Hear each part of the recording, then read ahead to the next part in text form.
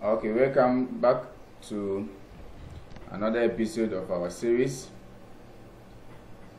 Today we are going to start with financial accounting.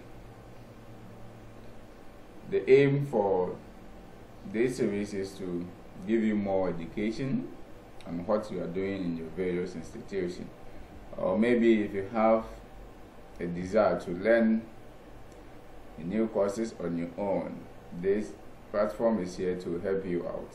Okay, so today we are going to look at financial accounting, the introductory part of it. Okay,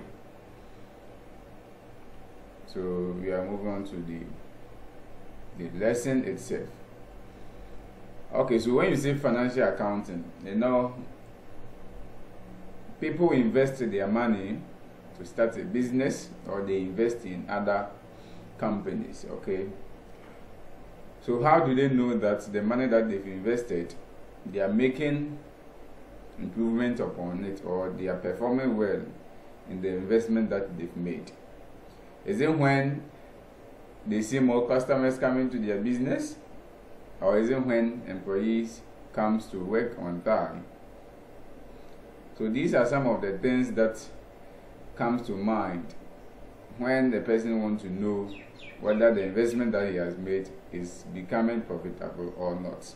Okay, and the person will be able to know when there is a system in place, or when there is an accounting system in place that will help him to get some information as to whether the investment that he has made, he is making profit of it, or he is making losses on the investment. Okay, so with the help of financial accounting, the person is able to know all these things concerning his business. So financial accounting has to do with providing information to users of, or owners of businesses, or users of accounting information. Okay, so the financial accounting is to provide information to owners of businesses, or to any other party interested in making decision. Okay, so when you say financial accounting, we are trying to look at the process of identifying, analyzing, measuring, and communicating financial information of a business to its users for vital decision making. Okay, so when we say financial accounting has to do with identification of accounting information. Okay, and when the information is being identified, then we have to do some sort of analysis to see whether the information that we've obtained is of accounting nature, or it is not of accounting nature, or is it good for us to communicate to the owner of the business or any other party. When we, after analyzing, then we have to measure. Okay, we have to put a monetary term on the information that we've identified. Okay, because accounting is really interested in measuring information that has to do with a monetary term. If the information cannot be quantified in terms of money, then we are not interested in that. Okay, after measuring the information or the item that we've identified, then we have to communicate, or we have to inform the owners or the users of the information that this is what we've obtained about your investment, or this is how your business is moving on in terms of profit or loss, or in terms of performances. Okay, so financial accounting has to do with a process of identifying, analyzing, measuring, and communicating financial information of a business to its users for vital decision making. Okay, because the users are really interested in making economic decisions. So with the help of financial accounting, they are able to obtain such information that will help them to make an informed decision. Okay, so as I said, how do we know that the investment that I've made are making profit or not? You cannot just say because customers are coming to the business, you are making profit. We have to get a a system in place that will help you to obtain financial information, and this financial information will be obtained with the help of what? Financial accounting. Okay, so financial accounting helps to communicate financial information of a business to its users for vital decision making. Okay, now that we've gone to know the meaning of financial accounting, let's move on to the next series or the next subtopic, which has to do with the purpose of financial accounting. Why do we study financial accounting? Okay, so why do you think we should study financial accounting? The following are some of the reasons why we should study financial accounting. And the first one has to do with it provides information for management or other users in making business decisions. Okay, so as I said, owners invest their money in establishing businesses or invest in other companies. So with the help of financial accounting, they are able to obtain information regarding the investment that they've made. Okay, so the information that they've obtained, it will help them to make business decision. Business decision that you can think of here is about making investment. Okay, making or providing finances to these businesses or the company that they've invested, whether they should keep on providing finances to them or they should withdraw their investment. Okay, so the business decision that you can think of here has to do with to either invest more or reduce their investment. Okay, reduce it. And the next one that you can also think of, whether they should keep on providing finances, okay, provide money to these businesses, okay, whether they should keep on or they should stop providing finances to these businesses. And when it comes to the management, management, they've been entrusted with the resources of the company. The owners of the business, they've entrusted the resources into their hands. So financial accounting will help them to obtain information to know whether they are making a good use of the resources. Okay, so the management aspect will be assessing the performance of the business. Okay, it will help them to assess the performance of the business. Okay, they will be assessing the performance of the business, because whenever they assess the performance of the business, they will be able to know whether the resources that it has been entrusted to them, they are making good use of it or they are not making good use of it. So this is the first explanation that you can get under the first point, why we should study financial accounting. Okay, so the second point has to do with it helps business in satisfying regulatory requirements.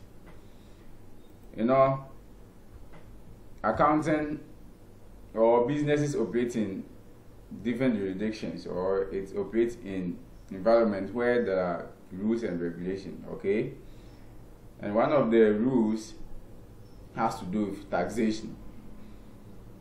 So the government of the day will make sure they lay down procedure or the rules regarding to keeping records are being kept well, or they are being followed, so that at the end of the day, the information that will be disclosed by these businesses will be the actual or will be the true reflection of what it's supposed to represent.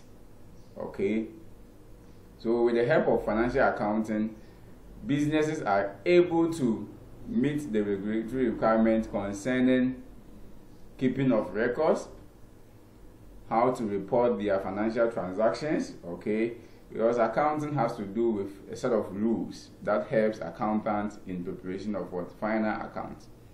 Okay, it helps accountants to prepare or present the financial information of the business to the government or to any other agencies that are interested or that are mandated to make sure things are done in the rightful way. Okay, so with the help of accounting, we are able to satisfy regulatory requirements like rules concerning taxation. Okay, because the government is interested in getting taxes from these companies. Okay, so for them to get the actual tax, they have to make sure the rules laid down concerning the tax are being followed. And with the help of accounting, we are able to satisfy that regulatory. Okay, so we can talk of IAS and then that of IFRS. So these are some of the accounting rules that helps accountants in satisfying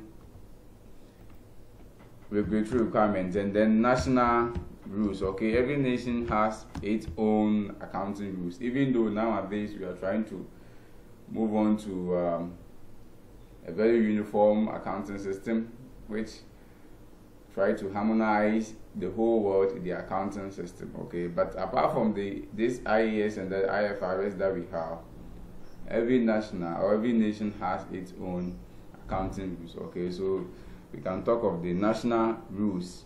Okay, we can talk of the national rules over here.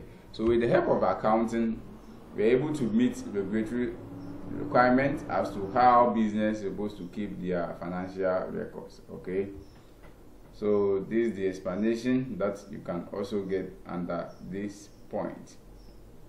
And the third one has to do with, it helps management stewardship. So as I said earlier on, it helps management to know whether, okay, they are making good use of the resources that it has been entrusted to them. Okay, and when it comes to that, they have to render an accountability. And in rendering accountability, the owners of the business will be assessing the stewardship of the management by looking at the performance of the business and that of the financial position of the business. Okay, so the owners will be assessing the performance. They too will be assessing the performance of the business.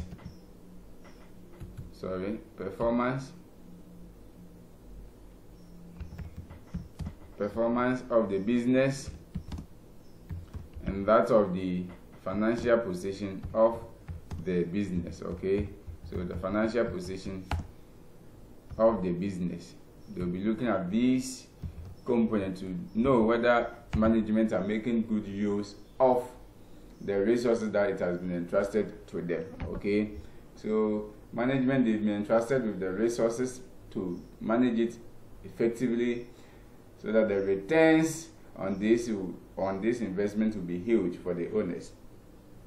And the owners will be assessing the stewardship of the management by looking at the performance of the business and then that of the financial position of the business. Okay, so when the performance of the business is high, it means management are making good use of the resources entrusted to them and vice versa. But the owners will be able to do that when we have an accounting system, financial accounting system, that will help them to obtain financial information to assess the stewardship of the business. Okay, so the last but not the least point here that I'm going to talk about it helps management stewardship. Okay, it brings about accountability on part of the management to the owners of the business. Okay, so this is where I will end the presentation on the meaning of financial accounting and that of the purpose of financial accounting, or why we study financial accounting. Okay, so we said financial accounting has to do with communicating financial information to users for vital decision making. And when it comes to the purpose, we talked of providing information for management in making business decisions, and it helps business in satisfying regulatory requirements. And the last one will be considered but not the least, it helps management stewardship. Okay, so I will see you in the subsequent series or in the subsequent subtopic. We are going to consider what is meant by bookkeeping. Okay, so see you then.